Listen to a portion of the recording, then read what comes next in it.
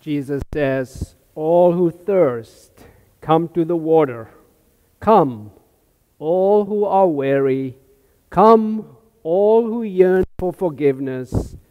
The Holy Spirit, through Jesus Christ, has washed over us, and our gracious and holy God beckons and blesses us.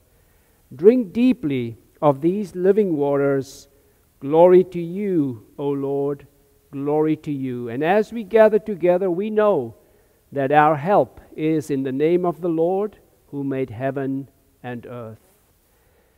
And now grace to you and peace from God Almighty and Jesus Christ our Lord, through the powerful work of God's Holy Spirit. Amen. We wait for the coming light of Christ. Jesus said, "I am the light of the world.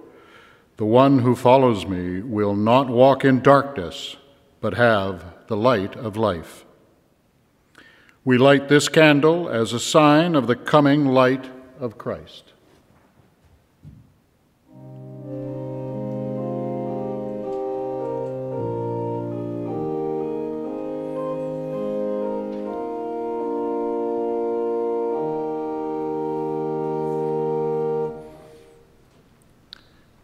The people who walked in darkness have seen a great light. Those who lived in a land of deep darkness, on them light has shined.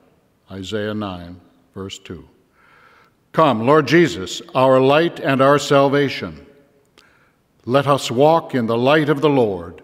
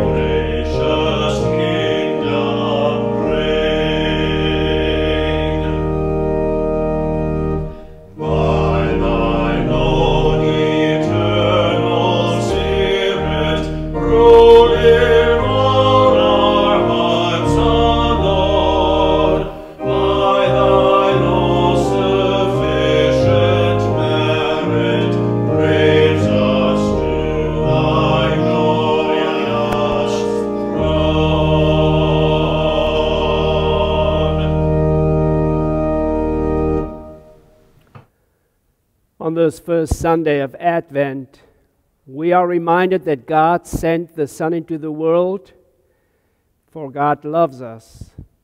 And in the name of Jesus, we are reconciled with God and our sins are forgiven. With that in mind, please join me in a prayer of confession. Lord, we have not kept watch for you. We have occupied ourselves with our own concerns. We have not waited to find your will for us. We have not noticed the needs of the people around us. We have not acknowledged the love that has been shown to us. Forgive us for our lack of watchfulness. Help us to wait to know your will. Help us to look out for the needs of others. Help us to work and watch for your coming. Amen.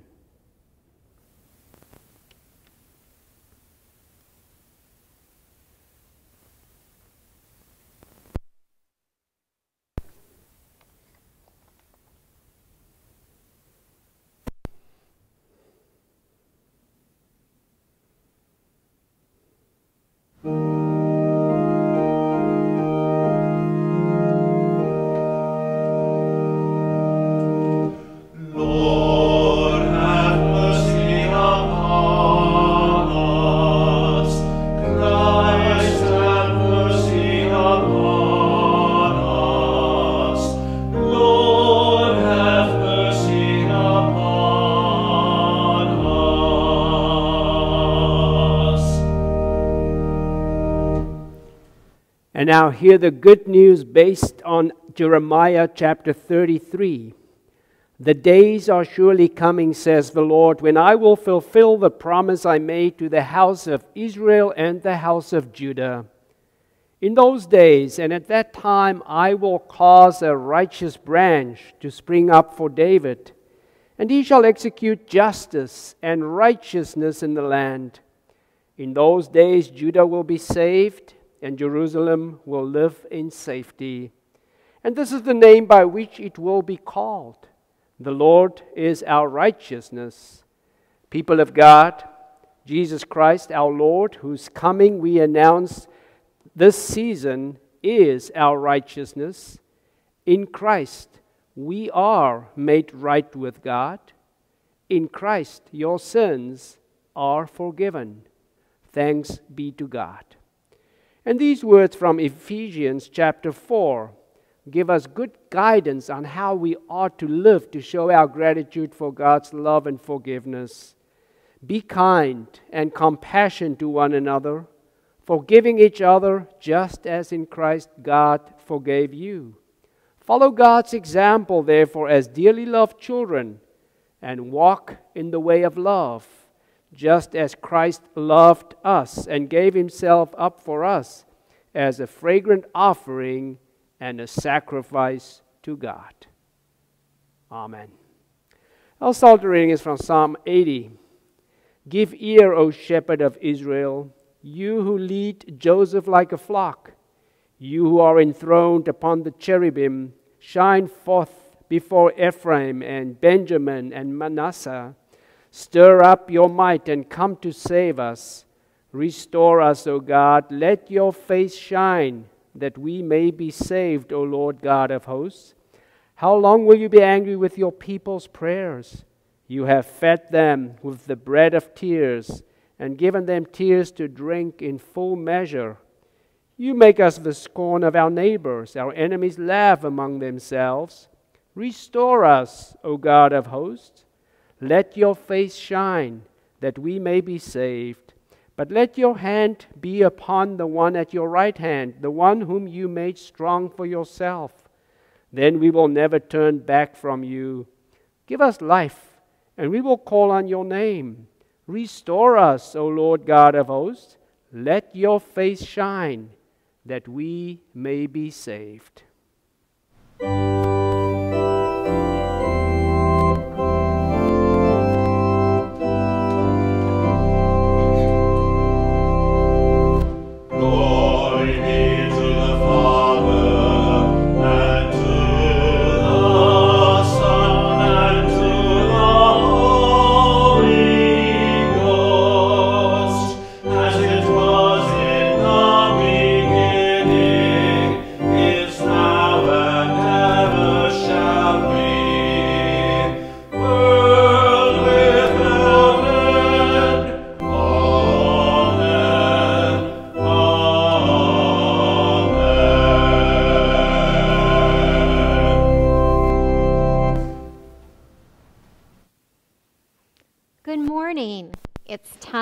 for a word for the children. Today, we start a new season in our church. It is the first Sunday of Advent. Advent means to come. I wonder if my friends know what's coming. Of course, Christmas is coming. This is an exciting time, but it may also be a difficult time of waiting. The year 2020 has been a year of waiting. We are waiting to see and hug our family and friends. We are waiting for a safe time to celebrate special occasions and holidays. We are waiting for a vaccine and order to return to life, an end to chaos. With all the changes and uncertainty, it's good to remember that seasons of waiting are always with us. In his book, Oh, the Places You'll Go, Dr. Seuss talks about the waiting place. He describes it as a useless place where people are just waiting for a train to go, or a bus to come, or a plane to go, waiting around for a yes or a no, waiting for your hair to grow. Everyone is just waiting. Maybe we are waiting for God to show up and show us the next steps to take. What if during this season of Advent, as we wait for the Christ child, we are being blessed, even during a pandemic? Do you hear God's call to slow down, to breathe deeply, to rest as we wait? As we look forward to Christmas Day, we also look forward to the day when Jesus will come again. Today, we light the candle of hope on our Advent wreath. Hope allows us to grow during a time of waiting and allows us to look forward. Hope is a need or a wish for something to happen, and hope is also about trust. Feeling hopeful during a time of chaos is not easy, but we must remember Jesus came to a disorderly world to bring order. So we can be hopeful and take comfort if we trust what we know about God. Our reading from 1 Corinthians reminds us God gives grace to us. We have been blessed in every way because of God. There is no gift of the Holy Spirit we do not have. We can be full of hope as we wait for Jesus to come again. God will keep us strong in faith, and God is faithful.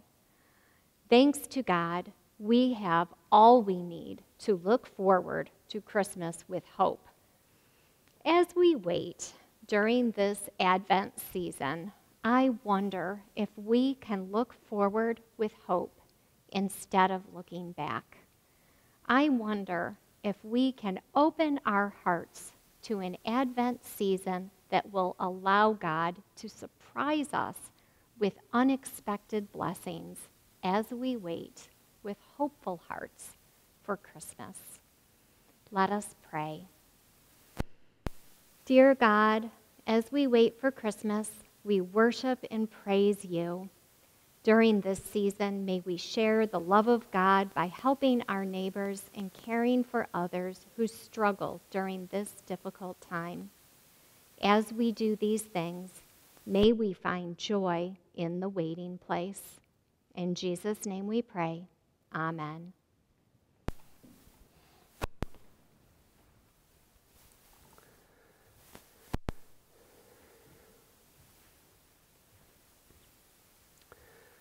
Ascribe to the Lord the glory due his name. Bring an offering and come into his courts. Worship the Lord in holy splendor. Tremble before him, all the earth.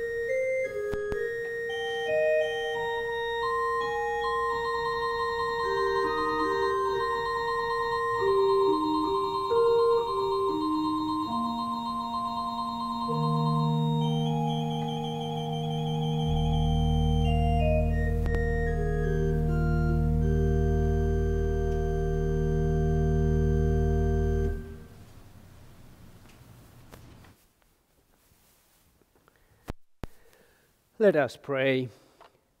Gracious God, we give our best, lest in gaining the world we lose life itself.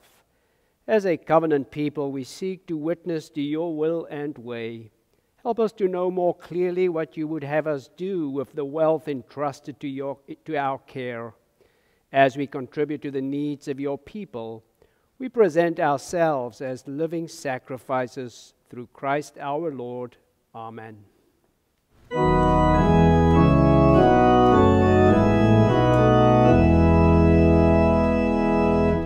Praise God from whom all blessings flow. Praise Him, all creatures here below.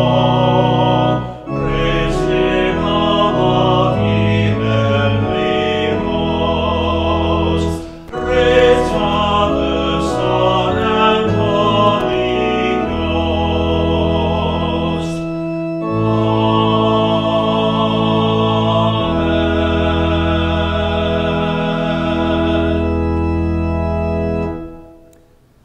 Hear the word of God. Our first reading is from the Old Testament, the prophet Isaiah, chapter 64, verses 1 through 9.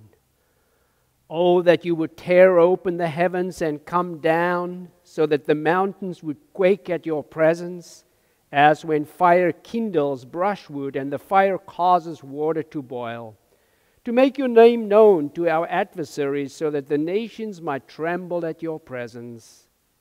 When you did awesome deeds that we did not expect, you came down, the mountains quaked at your presence.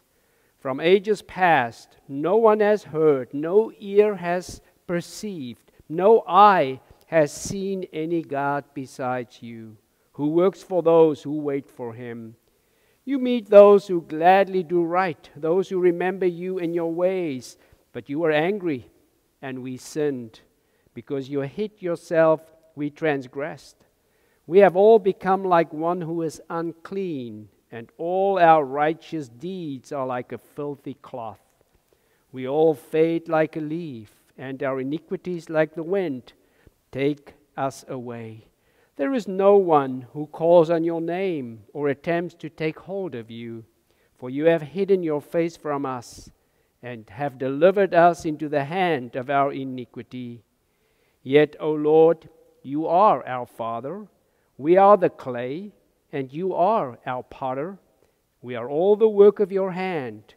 Do not be exceedingly angry, O Lord, and do not remember iniquity forever. Now consider, we are all your people.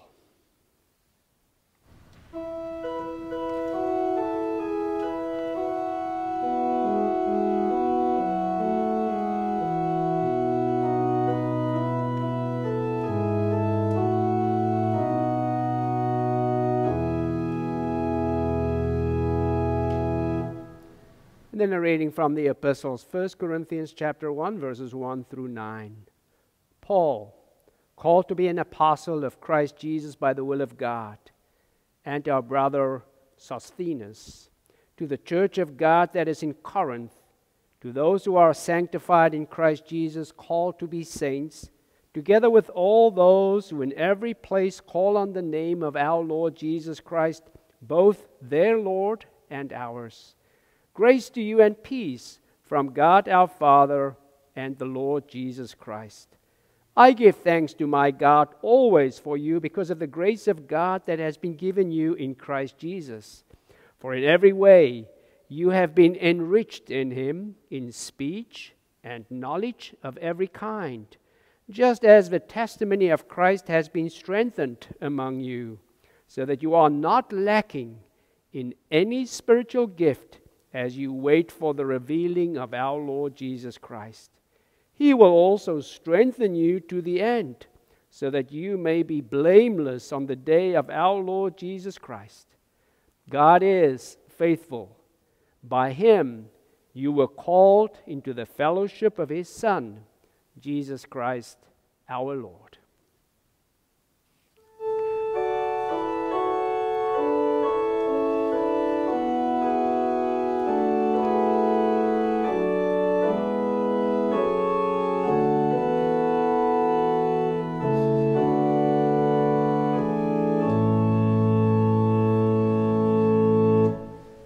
And our gospel reading from the Gospel according to Luke, chapter 1, verses 1 through 7. Since many have undertaken to set down an orderly account of the events that have been fulfilled among us, just as they were handed on to us by those who from the beginning were eyewitnesses and servants of the word, I too decided, after investigating everything carefully from the very first, to write an orderly account for you, most excellent Theophilus, so that you may know the truth concerning the things about which you have been instructed. In the days of King Herod of Judea, there was a priest named Zechariah, who belonged to the priestly order of Abijah. His wife was a descendant of Aaron, and her name was Elizabeth. Both of them were righteous before God, living blamelessly according to all the commandments and regulations of the Lord. But they had no children, because Elizabeth was barren, and both were getting on in years. This is the word of the Lord. Thanks be to God. Today is the first Sunday of Advent. We've lit the first Advent candle, the candle of hope. And as the saying goes, hope springs eternal. The author of Hebrews in chapter 10, verse 23 writes, "Let us hold fast to the confession of our hope without wavering, for he who has promised is faithful." However, talking about hope in the year 2020 is not easy. At the end of 2020, most people are eager and ready to put this year behind them. Now, it is true that 2020 has been a pretty chaotic year. It will go down in history as a challenging, dangerous, norm-shattering, and tragic year. No wonder that most people's hope is for things to return to normal. In a survey, the World Economic Forum warns that firms should not raise employees' expectations of getting back to normal. Instead, it writes, companies must confront reality, build resilience, and seek new opportunities. What a double-edged sword hope can be. When the pandemic first struck, it fueled our efforts to unify and overcome a crisis of unknown proportions. But now the hope has been somewhat dashed, and this is testing even the toughest organizations. End of quote. In preparing for this sermon, I read an article about preaching during the season of Advent. I came across this paragraph: Advent preaching has never been easy anywhere or any time. This year, our Advent preaching brings with it its own historical character and its own distinct challenges that cannot be ignored or simply subsumed into a kind of generalized, non-historical Advent preaching. And then it continues saying, among the distinctions of Advent this year for you as Christians are the hopes and fears being generated by a presidential election. Many will be wildly, deeply fearful about the future, and others will be wildly confident about the possibilities of political power. End of quote. For your information, it wasn't written this year. It was written almost a decade ago. Believe it or not, Advent preaching always comes to people with only a faint hope, living in a chaotic, disorderly world where truth is evasive, power is searched for, and a world where people are fearful. Our world has always been unpredictable, messy, dangerous, and one where truth is elusive. As a matter of fact, the entire notion of hoping to go back to normal is questionable. What is normal? Was what we considered as normal in the past really that good? Should people of faith not rather be hoping for something new, something better, something different, for the old has not really worked that well. So many questions. Where can we find order in the midst of chaos? Where can we find hope when we have no idea what the future holds for us? In a world where truth has become a scarce commodity, how should a preacher preach during this season of Advent? I, for one, am glad that we are reading the Gospel of Luke during this Advent season. I, like many of you this year, need an author who is less emotional, someone who thinks before he speaks, someone who is committed to bring some sanity to a crazy world. I need, perhaps most of all, someone who has done research to make sure that his words withstand the test of time and the test of truth. This man is Luke, generally believed to have been a medical doctor, someone who is schooled as an ancient scientist, a historian, and a travel companion of Paul. Luke is not giving a new account of events, but he is approaching the events in a more orderly fashion. This is what he writes. After investigating everything carefully, writing an orderly account so that you, Theophilus, may know the truth. Now, Theophilus could have been the governor of a Roman province, or as some scholars pointed out, that it was perhaps a code name for Christians who are beloved of God. Theos, philos, beloved of God. By the way, Luke's Greek writing was better than Matthew and Mark's. So in the midst of a chaotic world, where the Roman world is going through its own challenges, where the gospel of Jesus is threatened by external and internal factors, Dr. Luke, in a calm, historical, rational, and orderly way, is bringing good news and hope to his world. News that would transform the world. The first historical marker is Herod, the king of Judea. Herod the Great was not a nice man. Most of us know him as the one who, after the birth of Jesus, massacred children who were 2 years and younger in order to kill Jesus the Messiah. But he also executed one of his wives and 3 of his children. On the other hand, he was a prolific builder who renovated and expanded the temple in Jerusalem. And during the time of King Herod, a righteous couple living blamelessly according to the law and commandments suffered their own terrible fate. Zechariah and his wife Elizabeth are getting on in years, and Elizabeth was barren. In ancient Israel, having many children was a coveted honor and blessing. Sterility, on the other hand, was considered a trial, a chastisement from God, and a disgrace.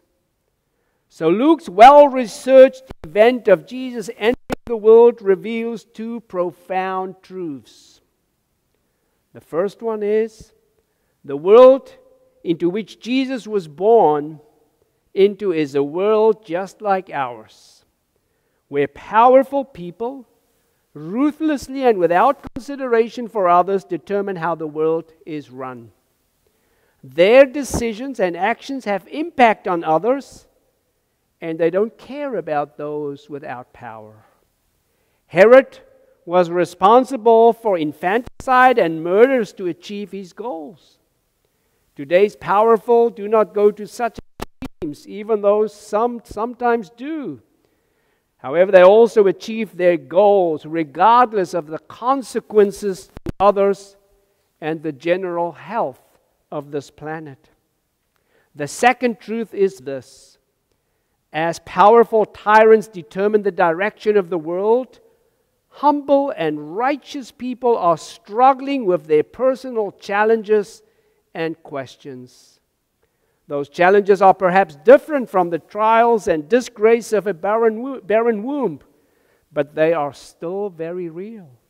Whether they are a health scare, economic uncertainty, food insecurity, worries about a child or an aging parent, or fear of the future, these concerns are real for many. In such a world, Luke is bringing a message of divine hope for our world. He has no doubt that the birth, the life, the death, and resurrection encapsulate the kind of hope that is able to transform this world. His well-researched message of Christ being born has the power to change the old into something brand new. Power to transform the troubling and chaotic present into a future that is filled with hope and joy. And Luke has a unique perspective on how the birth of Christ transformed the world to become a place where hope springs eternal. For Luke, Jesus was born into this world to show God's love, to save sinners, and to offer forgiveness to all people. Yes, to all. Not only the Jewish people, but to all. Gentiles, sinners, tax collectors, men, women, and children. The remarkable angle of Luke's gospel is that Jesus' words and actions make clear that God has a particular soft spot for the humble, the poor, the outcast, and the vulnerable. Jesus calls the poor blessed. Shepherds are the first recipients of the good news of the birth of the Messiah. Women and children have a prominent place in Luke's gospel. Women, by the way, are the first witnesses of the resurrection of Christ. It may have been a shock for this methodical man to reach the conclusion that the advent of the Messiah would change the world so that the marginalized, the poor, and women found a place at the table. Luke was, after all, well-educated, sophisticated, and perhaps a man of means. But the truth cannot be silenced.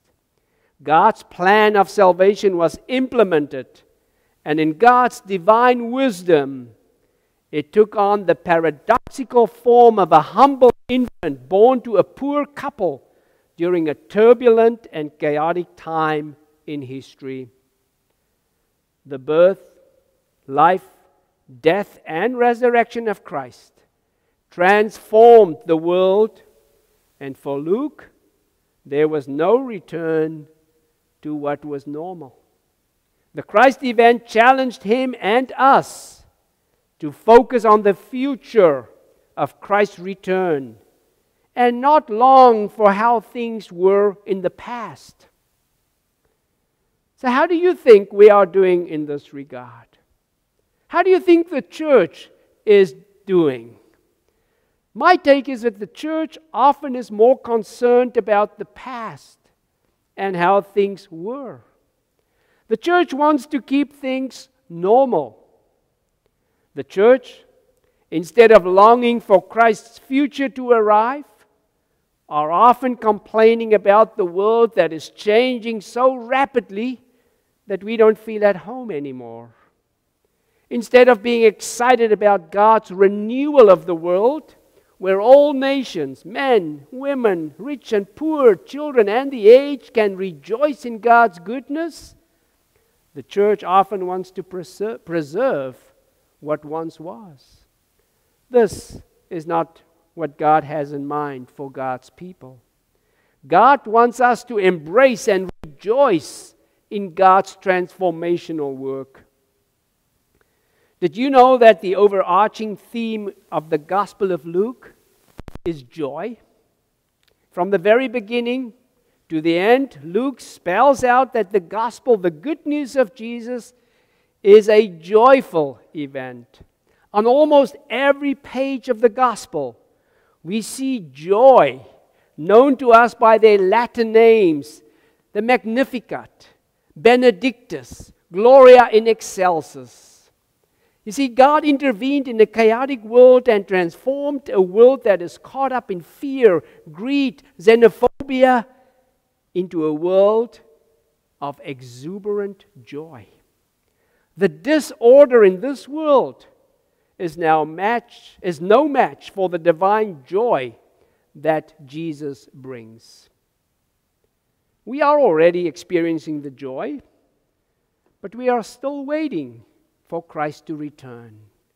And as we all know, waiting is not easy. It's hard. The Christians in Corinth understood this as well. The Apostle Paul has a solid theological understanding of the church, that is, those who follow Christ. He says we are sanctified in Christ Jesus. We are even called saints. He continues saying that he gives thanks to God for the congregation in Corinth. And then he says something that is truly remarkable, wonderful, and true. This is what he says. Because of God's grace in Jesus, we have been enriched in him in speech and knowledge of every kind. We don't lack any spiritual gift as we wait for the revealing of our Lord Jesus Christ. And then he continues saying, he will also strengthen you to the end, so that you may be blameless on the day of our Lord Jesus Christ. God is faithful. By him you were called into the fellowship of his Son, Jesus Christ, our Lord. By the grace of God, we have received everything we need to do what we are called to do while we are waiting. So our waiting is not a passive waiting. It is an active waiting, for the world we live in is still chaotic, unfriendly, dangerous, and unwelcoming. There still is resistance against God's salvation plan for the world, for the powers are reluctant to let go.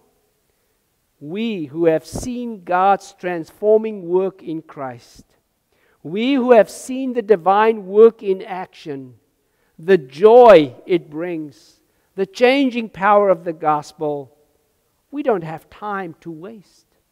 Luke, in his calm and reasoning fashion, has shown us that Jesus loves all. He welcomes all, from the poor, the sinners, women and children, and all those who are on the margins.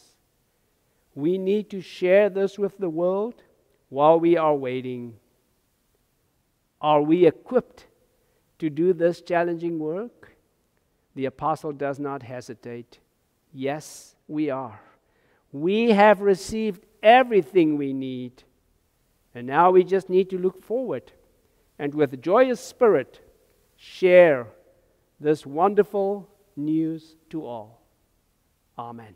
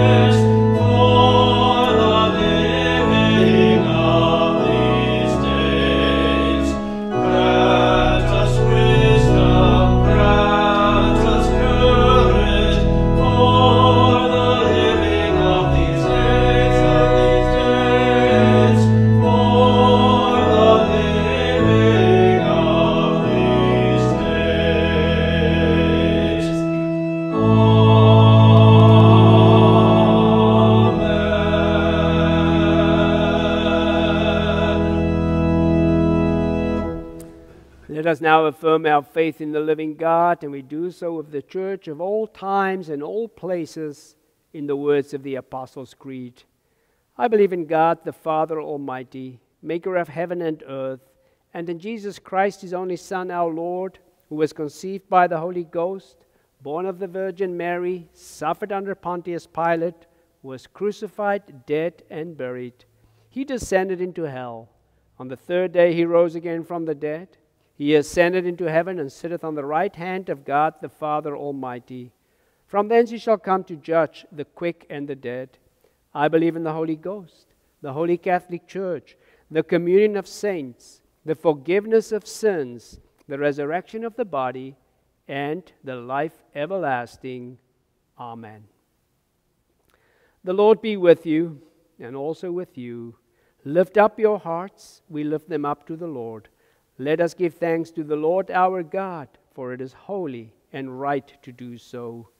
We do give you thanks, O God, for the hope, the promise, and the joy of this season, O God, the season of new beginnings. We give thanks for the promise of all new beginnings, those in our own lives, those that promise new beginnings in our nation and the world.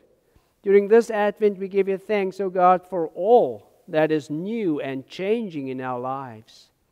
As we begin this new church year, we give thanks, O God, for breakthroughs in the realms of science and medicine.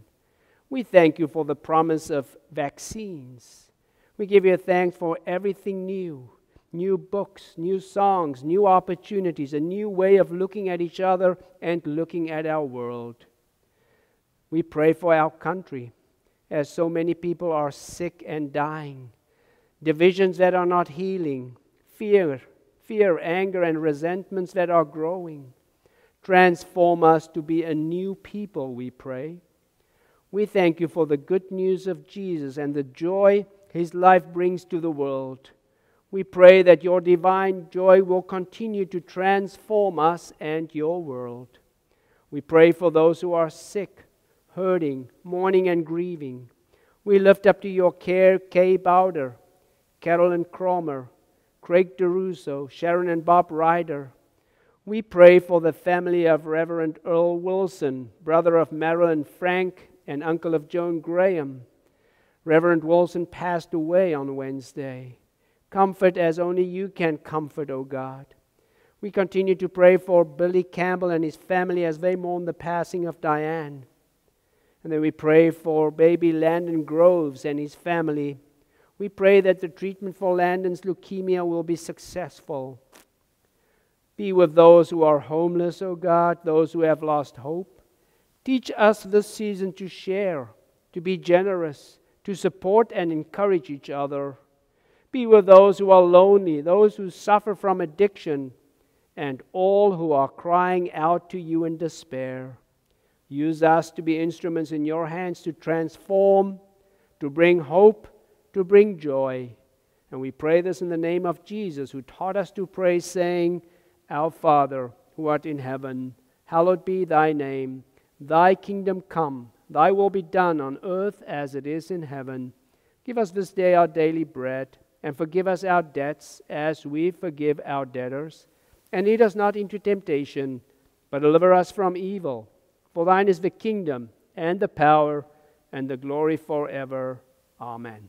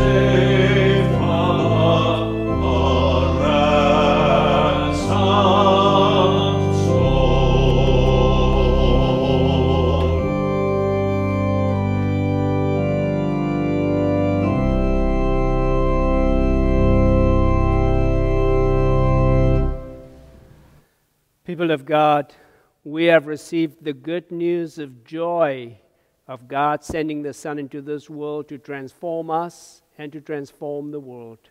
We have been equipped with everything we need to share this good news with others. Go into the world and share it.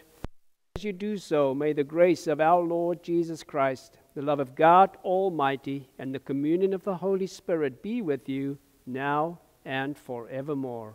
Amen.